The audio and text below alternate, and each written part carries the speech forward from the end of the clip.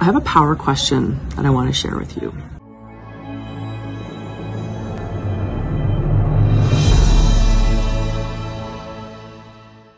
So it's a really simple question, but it has the capacity, it has the potential to really shift things for you.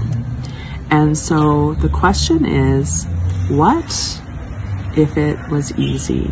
What if it was easy?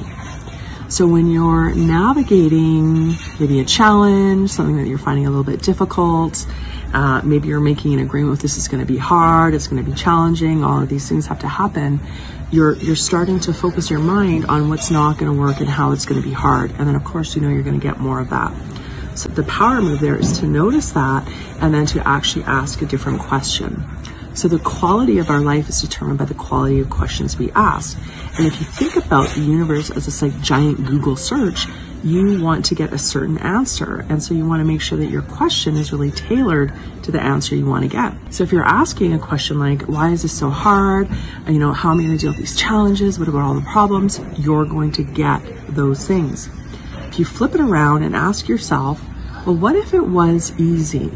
You're actually going to start putting your subconscious mind to work to find easy solutions.